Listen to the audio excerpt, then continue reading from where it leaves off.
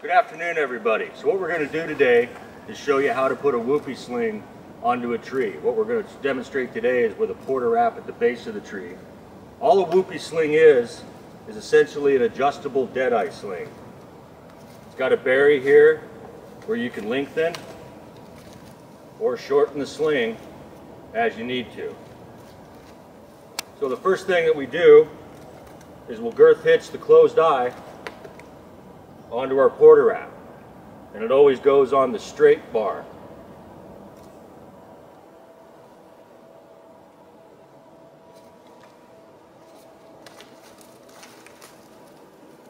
What we've done there is we've created a choke.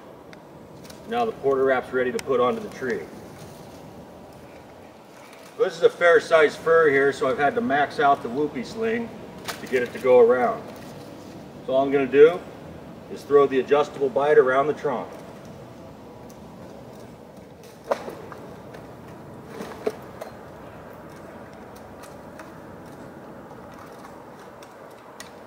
So it's important that your eye's big enough on all of your slings that when you choke it, you're choking on the eye. Right, so now we've got the Whoopie Sling with the porta wrap on it set up onto the tree properly.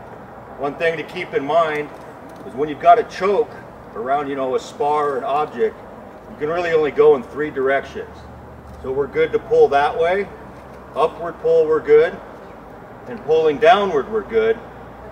But if you were putting your load on this way, you can see how the Whoopie Sling pulls around the trunk. We don't want that. And that's going to happen regardless of the type of hitch you tie. A timber hitch is going to do the same thing. They're directional, as is a cow hitch.